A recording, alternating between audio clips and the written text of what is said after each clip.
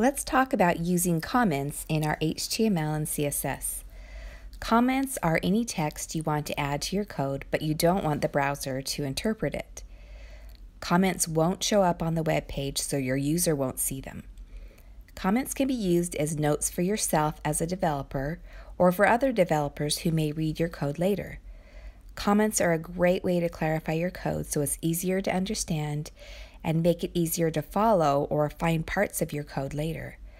Comments can also be used to block out code during development. Symbols are used to denote a comment. Then, when the browser is processing the code, it knows to ignore anything within these symbols. The symbols are different for HTML and CSS comments.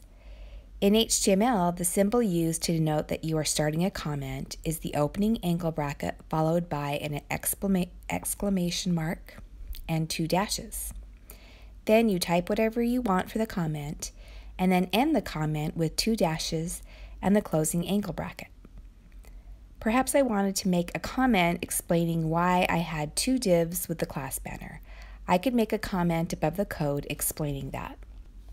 Or if I wanted to see my page with just one of the divs to see how it looks, I could comment out the second div and then easily bring the code back later if I choose by removing the beginning and ending comment symbols. CSS comments use different opening and closing symbols. To open a comment in CSS, use the slash and asterisk, and end the comment with an asterisk and slash. Here, comments are used to denote where different parts of the page's CSS are located in the file.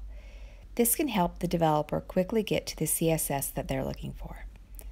Comments can also be placed directly after a single line of CSS. This one is explaining one declaration. Using comments is a great way to clarify your code for the developer.